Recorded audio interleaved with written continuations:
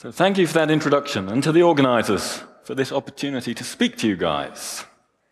So my name is Peter Sewell. I'm an academic computer scientist, and as such, I bear a heavy burden of guilt for what we have to work with. Shared guilt, to be fair, but guilt none the same. In many, many years of higher education, I know two things about computers. Maybe you've figured them out slightly faster. First thing, there's an awful lot of them about. Shocking. And the second is that they go wrong. They go wrong a lot. Really, a lot. And they go wrong in many interestingly different ways. Right? So sometimes they go wrong in spectacular ways, right, with fireworks. And here we see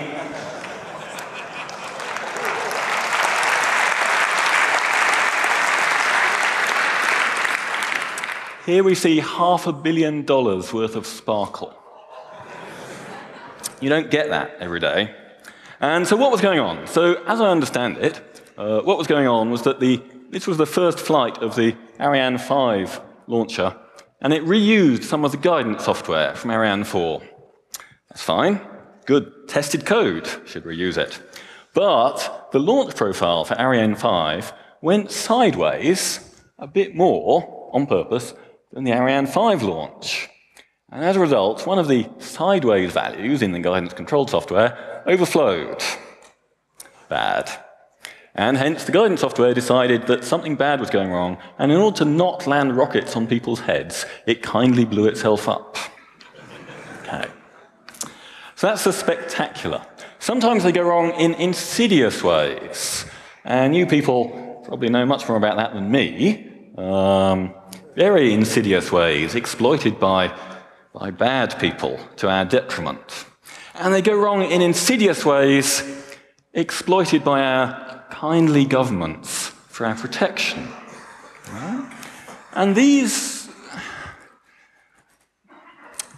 there are many, many, many different causes of these things, but many of these causes are completely trivial. You know, you have one line of code in the wrong place, something like that.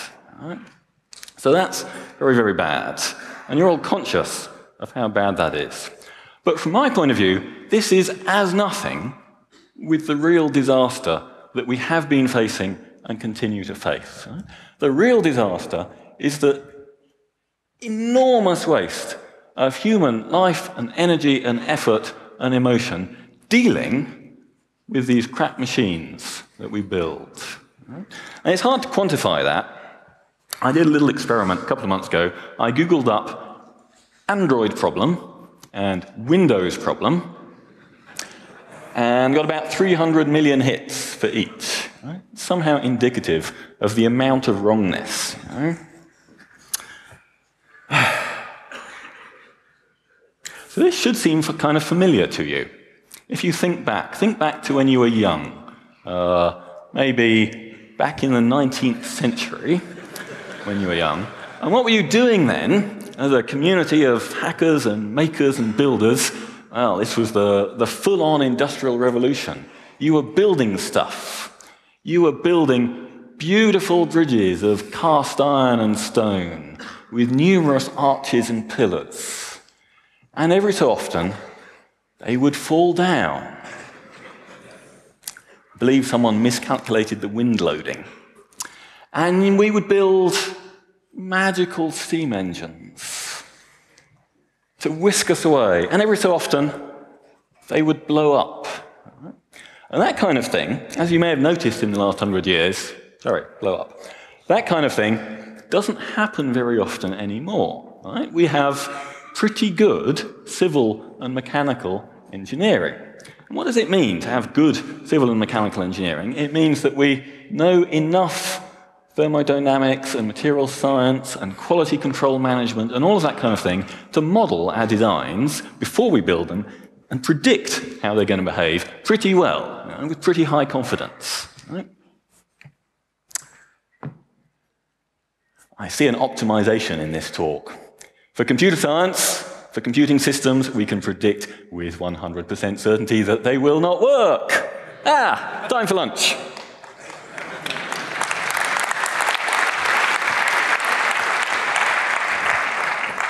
But it's not a very satisfying answer, really.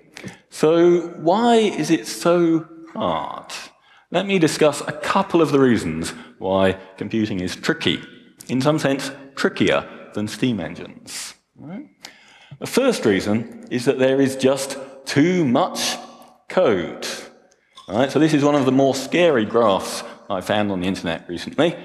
This is a measure of code in hundreds of millions of lines. Each of these blocks, I think, is 10 million lines of code. And in the little letters, you might not be able to see, we have Android and the Large Hadron Collider and Windows Vista and Facebook, US Army Future Combat System, Mac OS, and software in a high-end car.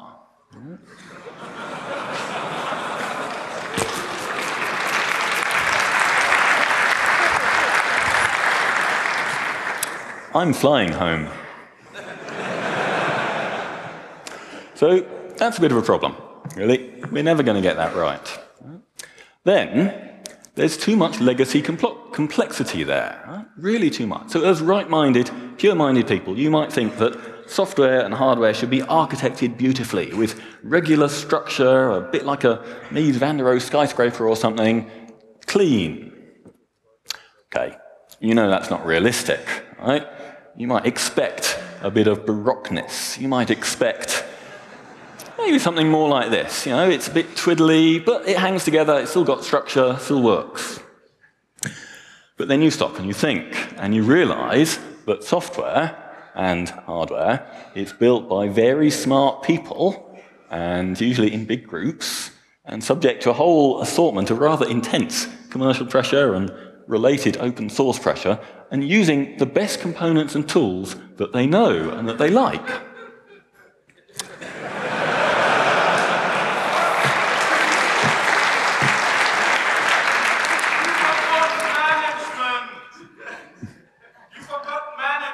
And the best management that human beings can arrange.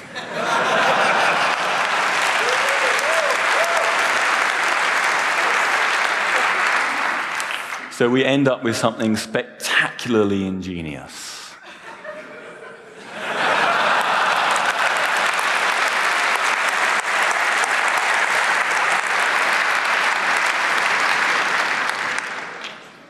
And you can see here, if you look closely, you can see all the parts.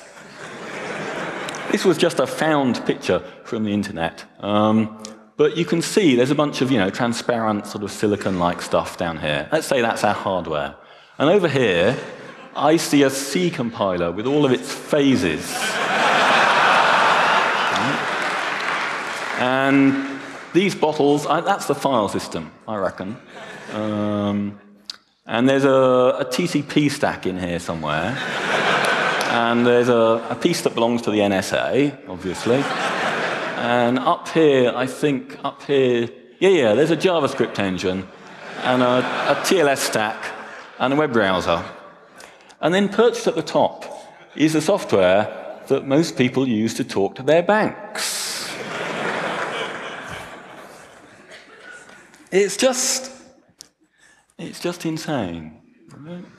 And then we have to look at how we build these pieces. Right? So we build them fundamentally by a process of trial and error. Right? Just occasionally, we write some specifications in text, and then we write some code, and maybe we write a few ad hoc tests, and then we test and fix until the thing is marketable, and then we test and fix and extend until the thing is no longer marketable, and then we keep on using until we can't anymore. Right? So the fundamental process that we're using to develop these systems is trial and error by exploring particular execution paths of the code on particular inputs. But, you know this, but I want to highlight, there are too many. The number of execution paths scales, typically, at least exponentially with the size of the code, and the number of states scales exponentially with the size of the data that you're dealing with, and the number of possible inputs is also shockingly large. There is no way that we can do this, and we should perhaps stop deluding ourselves that there is. And then the most fundamental reason that computers are hard is that they are too discrete. Right? If you take a bridge, or, I don't know, a chair or something, where's something slightly bendable? You take a chair and you exert a bit more force on it than it's used to. I'm not very strong. And it bends a bit. It deforms continuously. If you take a bridge and you tighten up one of the bolts a bit too much, or you underspecify one of the girders by 10%, occasionally you will reach a point of catastrophic failure, but usually it will just be a little bit weaker, or a little bit stronger, or a little bit wibbly. Right? But computer systems, you change a bit, sometimes it doesn't make any difference, but disturbingly often, or you change a line of code, as in some of those bugs that we were talking about, the whole thing becomes broken. Right? So it's quite different from that traditional engineering. It's really different. Okay, so, A New Dawn, this thing is titled. What can we do? What might we do? So I'm going to talk about several different possibilities. Right? One thing, we can do more of the stuff which is traditionally called software engineering. It's not really engineering in my book, but some of it's good. Right? I mean, it's useful. You know, we can do more testing and have more assertions in our code and better management, maybe, and all that kind of stuff. We can do all that. We should do all that, but it's not going to make a very big change. Right? It's not addressing any of those root causes of the problem. What else could we do? So as an academic computer scientist, I've devoted several years of my life to working in the area of programming languages. And I look at the programming languages used out there in the world today.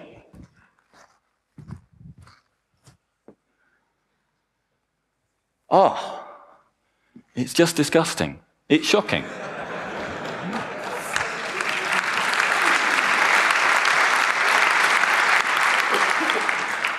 The reasons that languages become popular and built into our shared infrastructure, the reasons for that have almost nothing to do with how well those languages are designed, and in fact, whether they are designed at all. All right? So, I didn't really want to get too much hate mail after this talk, so I'm going to try and avoid naming particular languages as much as I can, but I encourage you to think away as I speak and imagine the examples.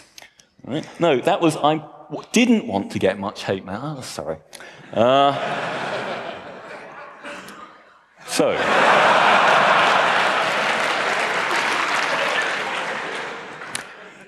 So at the very least, we could use programming languages based on ideas from the 1970s instead of the 1960s. I mean, really, come on. Right? Back in 67 or 69 or whatever, we had BCPL and C, and only a couple of years later, we had languages that guaranteed type and memory safety and enforcement of abstraction boundaries and gave us rich mechanisms for programming so that we could say what we mean and not futz about with 23 million pointers, about 1% of which were completely wrong. Right? So for any particular, in the context of any particular project or any particular existing legacy infrastructure, there may be very good reasons why one just can't make a switch. Right? But for us collectively, there is no excuse. Right? It's just wretched. Right? It's completely bonkers. And then the other thing that you see as a programming language researcher is that, to make another analogy, it looks as if anyone who was capable of driving a car considered themselves an expert on car design. Right? There is, in fact, a rather well-established subject of programming language design And we know how to specify completely precisely, mathematically precisely, not just the syntax like we had in these BNF grammars from the 1960s and still have, but also the behaviour of these things. We know how to specify the operational semantics and the type systems. And we know how to do mathematical proofs that our language designs are self-consistent, that they do guarantee good properties of arbitrary, well-typed programs that you write. Right? So we can do this now. We can do it, if we have to, post hoc, and people are doing this for JavaScript and C and, God help them, PHP and other such languages. But even better, we can do it at design time. And if you do this at design time, you see the structure. You have to, the act of writing that specification forces you to consider all the cases and all the interactions between features. You can still get it wrong, but you get it wrong in more interesting ways. Right. So people are starting to do this now. So I think there was a talk on the first day of this by Hannes and David, who are building system software in maybe not the bestest language you could possibly imagine, but something which compared with C is as manna from heaven. Right.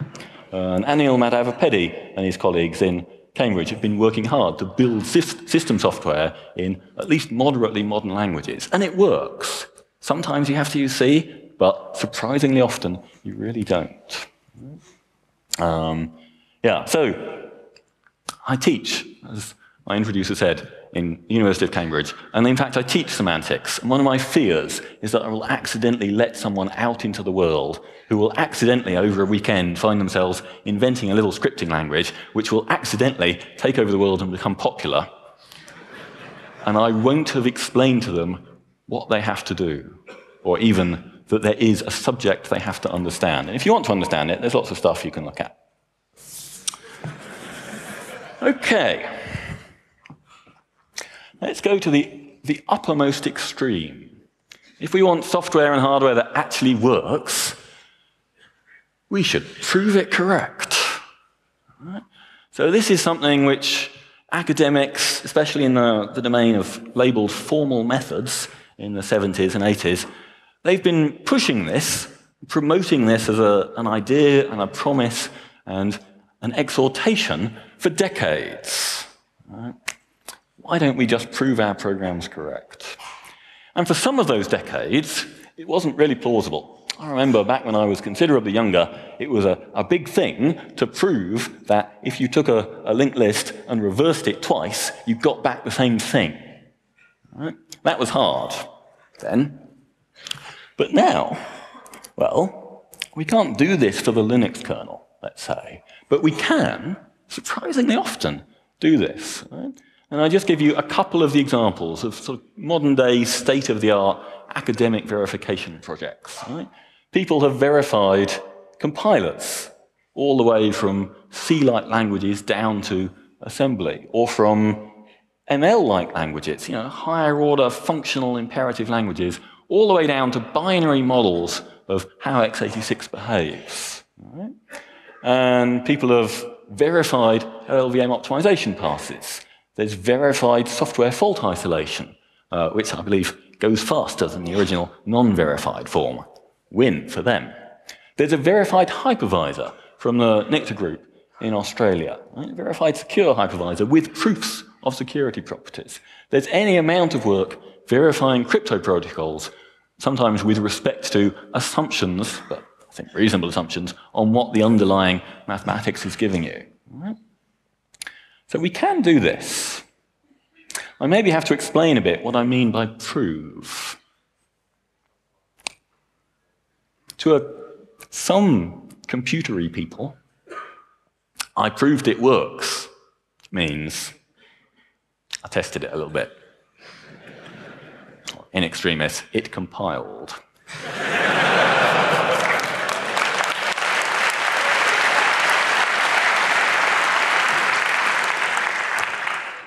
To a program analysis person, you might run some sophisticated tool, but written in untrusted code and possibly doing approximate and maybe unsound analysis, and you might find an absence of certain kinds of bugs. That's tremendously useful. It's not what we would really call prove. I mean, nor would they, to be fair. Scientists generally don't use the word because they know they're not doing it. Right? They're doing controlled experiments, which gives them, information for or against some hypothesis. Mathematicians write proofs. Right? And you probably did that when you were young. And those proofs are careful mathematical arguments, usually written on paper with pencils. And their aim is to convince a human being that if that mathematician was really nailed up against the wall and pushed, they could expand that into a completely detailed proof. But what we have in computing, we don't have the rich mathematical structure that these people are working with. We have a tremendous amount of ad hoc and stupid detail mixed in with a smidgen of rich mathematical structure. Right? And we have hundreds of millions of lines of code. So this is just not going to cut it. And if we want to say the word prove ever, then the only thing which is legitimate really is to do honest program proof. And that means you need to have some system that machine checks that your proof is actually a proof. And sometimes we also have machines that will sort of help and sort of hinder that process. Right? And there's a variety of these systems, Koch and Hall and Isabelle Hall and what have you, that one can go and look up. Right? So using these systems, we can prove non-trivial facts about these. Not necessarily that they do what you want them to do, but that they meet the precise specification that we've written down. We can do that. But it's tricky. Right? So these projects, these are, by academic standards, all quite big. This is something like, 10 people for a few years or something. By industry scale, maybe not that big. By your scale, maybe not that big. But still a lot of work for a research group to do. And quite high-end work. It can take literally a few years to become really fluent in using these tools. And there isn't, as yet, a sort of an open-source collaborative movement doing this kind of stuff. Maybe it's the time to start. Maybe in 5 years, 10 years. Don't know. If you want a challenge, there's a challenge. But it's really quite hard. Right? It's not something that one can quite put forward credibly as a solution for all software and hardware development. Right? So that leads me to like an intermediate point. That should have been a 4 there. What can we do which improves the quality of our systems, which injects some mathematical rigor, but which is less work, which is kind of easy. Right? And what we can do is take some of these interfaces and be precise about what they are. And initially, we have to do that after the fact. We have to reverse engineer good specs of existing stuff. But then we can use the same techniques to make much cleaner and better tested, and things which are easier to test in the future. That's the idea. So my colleagues and I have been doing this kind of stuff for the last quite a few years, and I just want to give you just two little vignettes, just to sort of show you how it goes. So I can't give you much detail. And this is obviously joint work with a whole bunch of very smart and good people, some of which I name here. Right? So this is not me, this is a whole community effort. So I'm going to talk for a little bit about the behaviour of multiprocessors, so at that hardware interface. And I'm going to talk a tiny little bit about the behaviour of the TCP and sockets API, right? Network protocols. So, and there'll be some similarities and some differences between these two things. So multiprocessors. You probably want your computers to go fast. Most people do.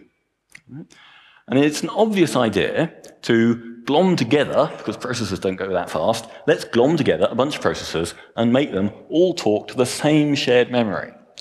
This is not a new idea. It goes back at least to 1962, when the Burroughs D825 had, I think, 2 processors talking to a single shared memory. It had outstanding features, including truly modular hardware with parallel processing throughout, and some things do not change very much. the complement of compiling languages was to be expanded. All right. 1962, so that'll be 52 years ago. Deary me. Okay, now how do these things behave? So let me show some code, right? It's a hacker conference, there should be code. Let me show you two example programs. And these will both be programs with two threads, and they'll be acting on two shared variables, x and y. Right? And in the initial state, x and y are both 0. So, first program, on this thread we write x and then we read y, and over here we write y and then we read x. Right? And these are operating in an interleaving concurrency, you might think. So there's no synchronization between those threads, so we might interleave them. We might run all of thread 0 before all of thread 1, or all of thread 1 before all of thread 0, or they might be like mixed in like that, or like that, or like that, or like that. Right? There's 6 possible ways of interleaving two lists of two things. And in all of those ways, you never see in the same execution that this reads from the initial state and this reads from the initial state. Right? You never see that. So you might expect, and you might assume in your code, that these are the possible outcomes. So what happens if you were to actually run that code on my laptop in a particular test harness?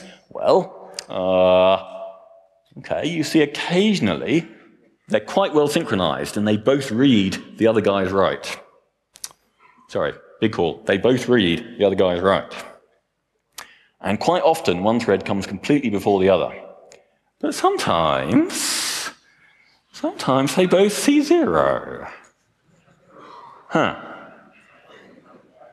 Rats. Well, that's interesting. Let me show you another program. So now, thread 0 writes some stuff. Maybe it writes a big bunch of data, maybe multi-word data. And then it writes, let's say that's a flag, announcing to some other thread that that data is ready to go now. And the other thread busy waits, reading that value until it gets 1, till it sees the flag, and then it reads the data. So you might want, as a programmer, you might want a guarantee that this read will always see the data that you have initialized. Okay, that would be like a message passing kind of an idiom. So what happens if you run that? Well, on the x86 processors that we've tested, you always see that value. Good. Right? This is a decent coding idiom on x86, apparently. On ARM and IBM Power processors, however, you see sometimes you just ignore the value written and you read the initial state. Okay, so this is not a good message passing idiom, right? So what's going on? Well, this behavior, it might be surprising. Okay? And when you see surprising behavior in hardware, you have two choices. Either it's a bug in the hardware, and we have found a number of bugs in hardware. It's very rewarding. Or it's a bug in your expectation. Or it's a bug in your test harness.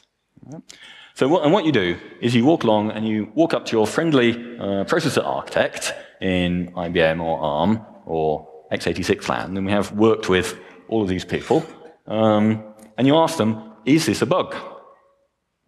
And a processor architect is a person who has the authority to decide whether some behavior is intended or is a bug. That's what they do, essentially. And for these, they say, oh, we meant it to be like that. No question. We meant it to be like that. That's perfectly proper. We have, because you and everybody else wanted their computers to go fast, we, as processor designers, have introduced all manner of sophisticated optimizations, which if you were running sequential code, you would never notice. But if you start running fancy concurrent code like this, fancy concurrent code that isn't just trivially locked, you can notice. So this is intentional behavior. And if you want to write that code, like a mutual exclusion algorithm or a message passing algorithm or something, then you need to insert special instructions, memory barrier instructions. And so you go away and you say, oh, what do they do? And you look up in the vendor documentation. And you get stuff like this. I'll read it out. For any applicable pair AB, the memory barrier ensures that A will be performed with respect to any processor or mechanism to the extent required by the associated memory coherence required attributes before B is performed with respect to that processor or mechanism. A includes all applicable storage accesses by any such processor or mechanism that have been performed with respect to B1 before the memory barrier is created. B includes all applicable storage accesses by any such processor or mechanism that are performed after a load instruction executed by that processor or mechanism has returned the value stored by store that is in B.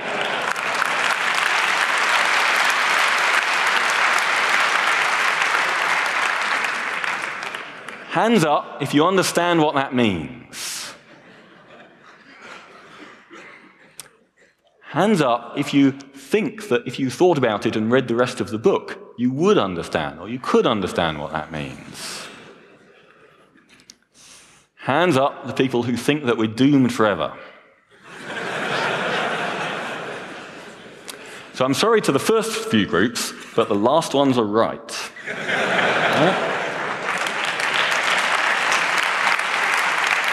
So this looks like it's really intricate and really carefully thought out stuff.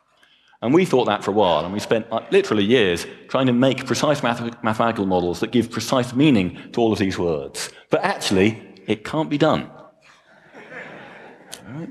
So what do you have to do in that circumstance? You have to go away and you have to invent some kind of a model.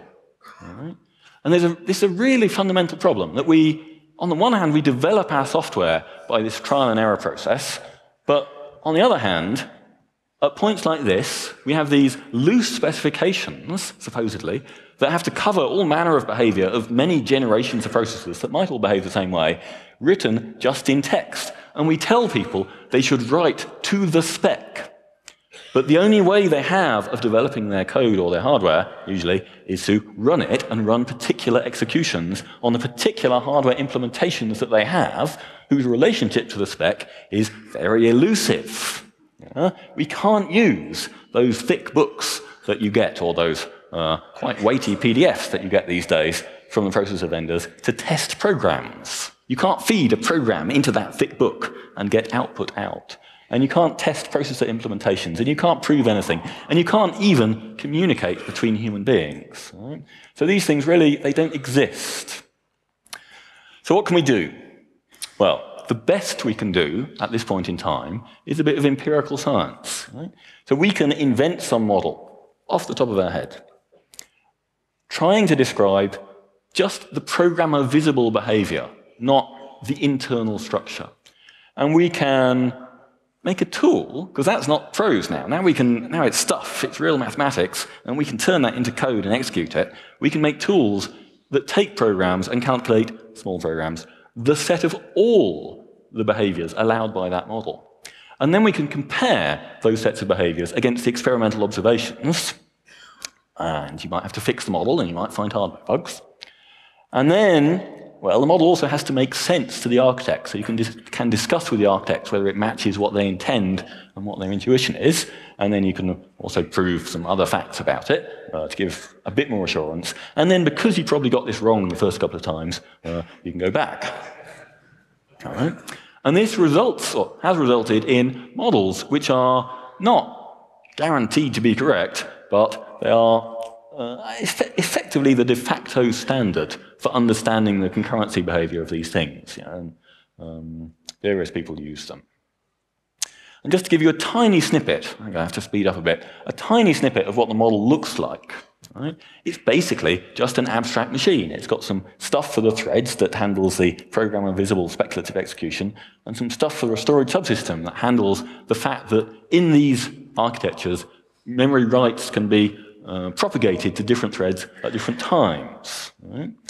And that model has a state, which is just a collection of some sets and lists and partial orders and a few other things, which I won't talk about. And it has some transitions. Right? In any state, there might be several possible transitions. So this is just a sample. I'm not going to explain all of this, but when you want to propagate a write to another thread, there are some preconditions that you have to satisfy, and then there's an action. It's not amazingly complicated, really. But this is text, but it's very precisely written text, and it has a great advantage that you can go through these bullet points with your friendly architect and say, is this what you mean? And they can think about it and say yes or no. Right? But for the actual definition, that's in mathematics, but it's mathematics which is quite close to code. I mean, it's terribly close to pure functional code without side effects. And just to give you an idea, this is some of it, and those are 3 of those conditions in the real, honest, true version. Then we can take this mathematics, and because it's in a particular style, we can compile this into actually OCaml, and then OCaml bytecode, and then we can run that for batch jobs, but then you can compile that OCaml bytecode to JavaScript, and glue on a user interface, and stick it into a browser, and then you have a web interface that lets people explore this rather intricate model, and that's also a necessary part of validating that it makes sense. Okay, this is not rocket science. You've missed the talk for rocket science, I'm sorry. All we're doing here is specifying the intended behavior of a system. Okay, it's not very technical, but it's unusual. And we happen to be doing it in this mathematical language, but you could use, in fact, almost any language, so long as you understand what you're doing. And what you have to understand is that you're writing something which is not an implementation. It is something which, given some observed behavior, some arbitrary observed behavior, will be able to decide if it's allowed, if you want it to be allowed or not, right? It has to be executable as a test oracle. The key question for getting this to work is to understand how much non-determinism or loose specification there is in the system that you're working with. Right? So if everything is completely deterministic, you can write a reference implementation in the cleanest language of your choice and just compare the output of that and the output of your real thing. Right? But if there's more non-determinism, then you can't do that. I'm going to have to abbreviate this a little tiny bit. Right? So for TCP, network protocols, there is more non-determinism. You know what TCP is, yes? Protocol gives you sort of reliable connections, assuming that the world is made of good people. Right? You look at the standards for TCP, and they're the same kind of ribbly text from the 1980s. And you look at the implementations, and they're a ghastly mess. Right? And you try and understand the relationship between the two of them, and you can't, because the standard, again, is not a definition. It doesn't define, in all circumstances, what behavior is allowed and what isn't. Right? So again, we had to make up a specification, in the first instance, just of this host, a single endpoint, and observing its sockets, API calls and returns, and its behavior on the wire. Right? And when you've decided, and a few internal debug events, when you've decided what to observe, then an observation is just a trace. It's just a list of those events, and you have to be able to ask your spec, is that list admissible or not? But there's a lot of non-determinism, variation between implementations, variation within an implementation. And that's internal, a lot of it. It's not announced in the API or on the wire, maybe until much later. When the implementation picks some new, I don't know, window size or something, you can't tell until quite a lot later in the trace what it's picked. And that makes the job of checking whether a trace is admissible by the spec much harder than it has to be. And if you had designed the TCP protocol and those implementations to be testable in this very discriminating way, back in the 1980s when you were designing TCP protocol, it would be much easier. Right? And for new protocols, one should make sure that you're doing this in this particular way. I don't think I want to talk about that slide. That's just one of the rules of that specification. But the key fact about that spec is that, well, we handle the real protocols for arbitrary inputs, but it's structured not just for this executability as a test oracle, but it's structured for clarity, not performance, which is scarcely ever what anyone ever does. Right? So it's a whole new kind of thing. Yeah? And the testing is very discriminating. So we found all manner of amusing and bizarre bugs, which I think I don't have time to talk about. Right? Okay, so I've described three kinds of things that we might do. First thing, oh, for goodness sake. I mean, it's just a no-brainer. Just do it already. Everybody, all of you, all of you. This middle zone is a very interesting zone as far as I'm concerned. Right? It's kind of a place where we can get a very good benefit for not that much effort. Right? We can do it, if necessary, post hoc. We can also do it, and even better, at design time. We have to do this in a way that makes our specifications executable as test oracles, and another thing that enables is completely random testing. When you've got a test oracle, you can just feed in random goop.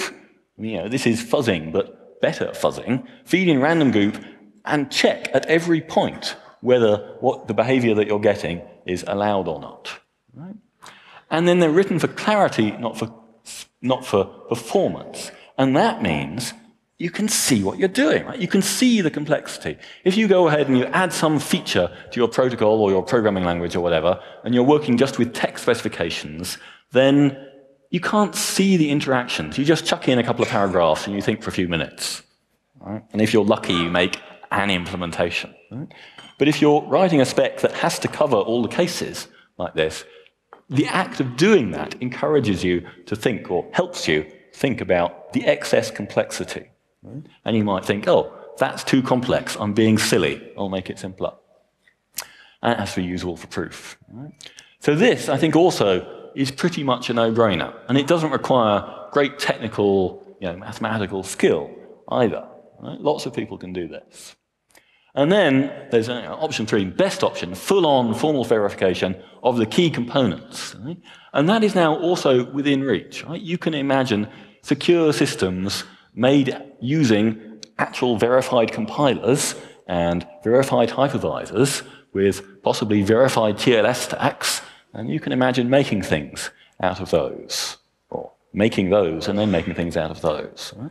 And maybe one should be thinking about that. Maybe not appropriate for everything. If you are writing Word, you would not wish to do these things. Probably you're not.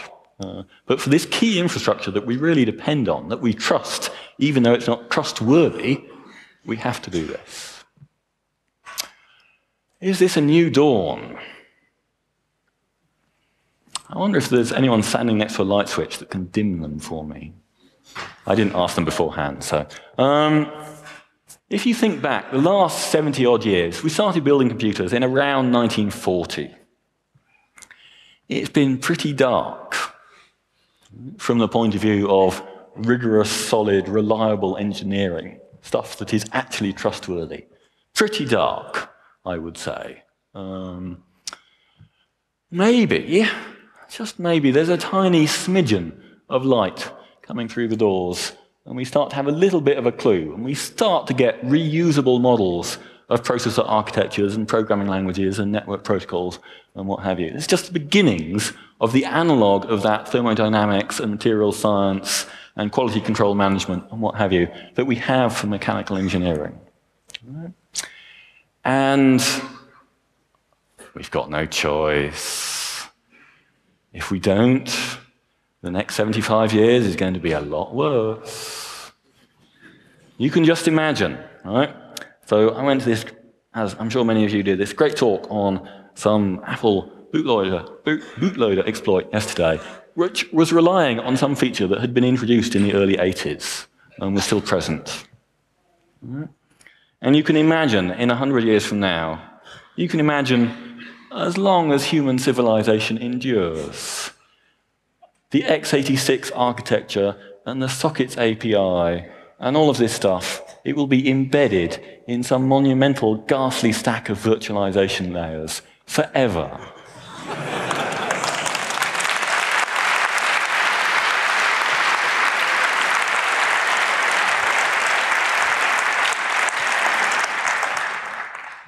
So, I'd like to thank especially all of my colleagues that have been working with me or not with me in these directions.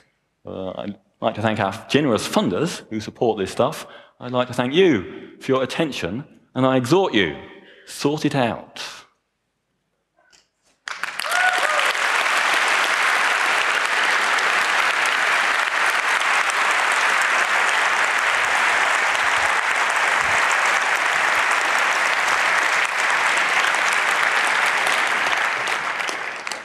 Thank you very much, Peter, for those interesting insights to our programming.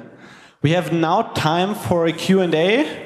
So those people who have to leave the room, please do so quietly and as fast as possible so we can go on and hear what the questions are.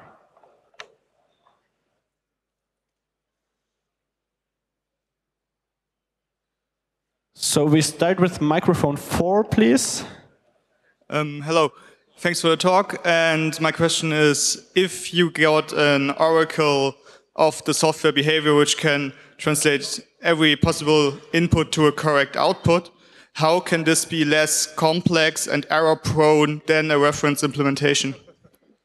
So good question. So the first point is that this oracle doesn't have to produce the outputs. It only has to check that the inputs and the outputs match up. And then the second point is that, in general, it might have to have much of the same complexity, but by writing it to be clear as opposed to be fast, you may adopt a completely different structure. Right? So the structure of our TCP spec is organized by the behavior that you see for particular transitions.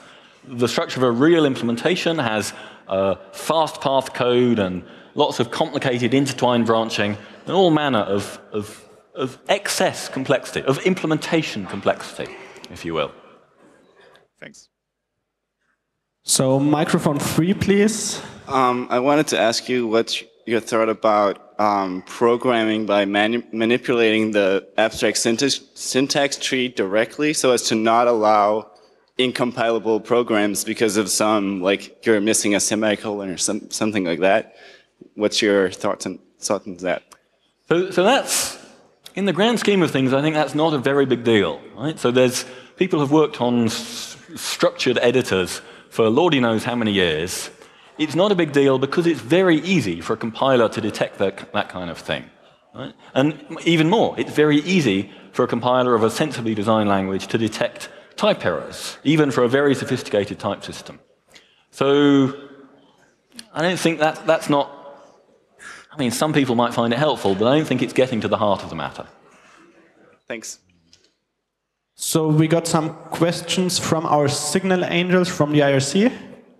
Yes, there's one question. It's about the repository for Isabelle and whole proofs. There should be on SourceForge, and you said there are no open source repositories. What about them? Not quite sure what the question is, really. So there's a repository of Isabelle formal proofs, which is the archive of formal proofs, it's called. I didn't really mean to say that there are no open source repositories, and in fact I don't know under what conditions most of those proofs are licensed. They probably are open, but there isn't an open source community building these things. Right? It's still pretty much an academic pursuit. Microphone 2, please. Yeah, hello. Thanks again for your talk. I just want to add something that you didn't address. And that's that we actually need more good studies in software engineering. We often hear a lot of experts and also very well-known computer scientists say things like, well, we just need to do functional programming and OOP is bad and stuff like that, which I think there's a lot of truth to it, but we actually need studies where we test these kinds of claims that we make.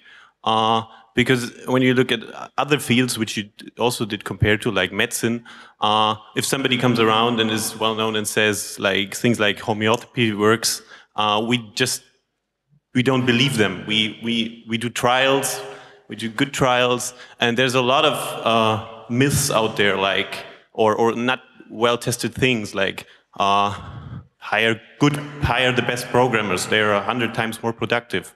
Do use static type systems and stuff like that.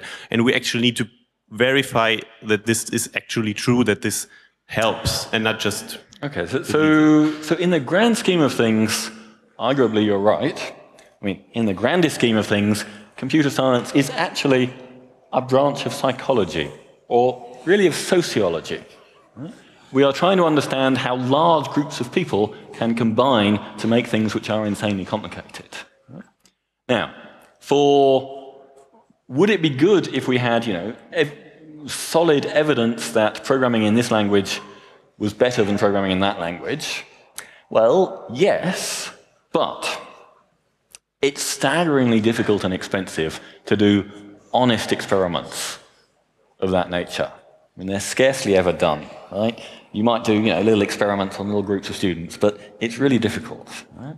And then some of these things which I'm saying, when one is familiar with the different possible options, are just blindingly obvious. Right?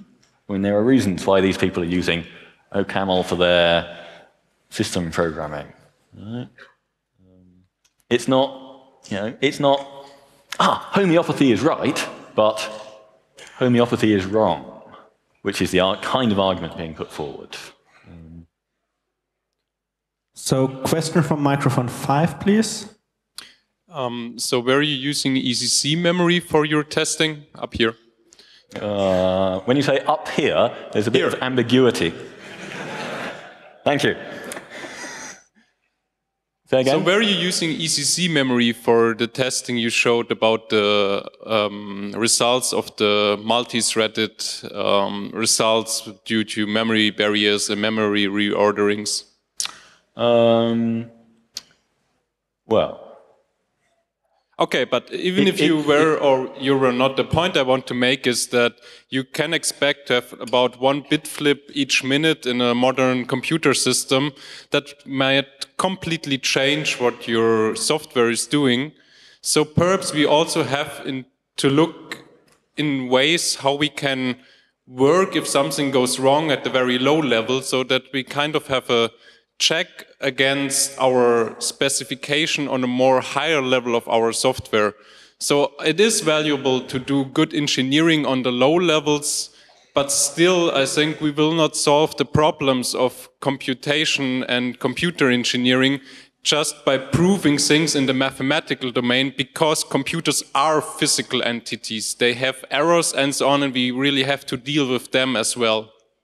So it's certainly true that there are such random errors. In fact, I would put the point that I would argue that you have to be able to model the physics well enough, and you have to be able to model the statistics of those errors well enough. So that's a different kind of mathematics, and it's certainly valuable and necessary. But if you look at even the statistic you just quoted, is that the main cause why systems go wrong? Except possibly for space hardware?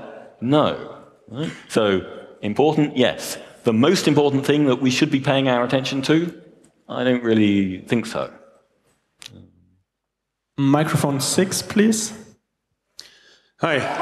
I really think that what you're proposing to specify and verify more key components would be a valuable addition. But how do you make sure that your specification actually matches the behavior that you want to have? So as I described, we do, as partial validation of those specifications, we do a lot of testing against the implementations, against a range of existing implementations. That's one source of validation. Another source of validation is that you talk to the architects and the designers. You want the internal structure to match their intent. You want it to be comprehensible to them. Another kind of validation that we do is prove properties about them. So we prove, for example, that you can correctly compile from C11 concurrency, from a mathematical model of that, to IBM Power concurrency. And that proof, that kind of proof, gives you a bit more assurance in both. So none of this is giving you a total guarantee. You certainly don't claim a total guarantee, but it gives you pretty good levels of assurance by normal standards. Mic 4. Yes, thanks again. You proposed random in tests, and with my expertise, it's very annoying if you have tests where the outcome is sometimes a failure, and you want to have reproducible tests, to fix a bug. So how do we bring these aspects to test more variety in data and to have it reproducible together?